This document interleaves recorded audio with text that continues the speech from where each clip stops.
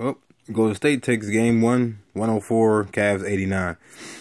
Golden State shot 49%, Cavs shot 38.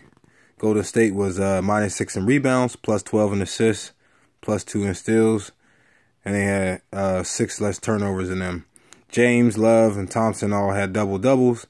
Livingston had the same amount of points Curry and Thompson put together at 20. You definitely got to give credit to their bench. The Cavs came out, making sure that Curry and Klay Thompson was going to have, great defense. And I think they forgot to guard everybody else. So that's the thing. They have to guard the whole team. They definitely, came out, and the bench definitely carried Golden State. So it was a total team win. So even when their, teammates, are not doing well, they actually carried them. They had run when Klay and Curry was actually on the bench, so they gonna have to cover everybody else like the defense they've been doing, and they have to go to the paint more. I think in order for the Cavs to win, they have to attack the paint.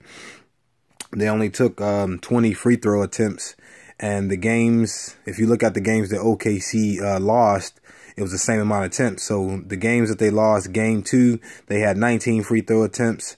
Game 5, they had 24 free throw attempts. Game 6, they had 24 free throw attempts. And Game 7, they had 17 free throw attempts. So the Cavs only had 20. The games that OKC won, they had 32 free throw attempts, 37 free throw attempts, and 40 free throw attempts. So they're going to have to attack the basket. I think they're going to have to do more of when they catch the ball, just turn around and go to the hole. Don't wait for the double team. Definitely Golden State they double team, and that's it. And you can see even on the assists, when they had some easy buckets underneath the basket, a couple of passes down low, kind of got mismatched and everything. So I think they got to make sure that they cover their men well, and definitely see if the Cavs can rebound in game 2.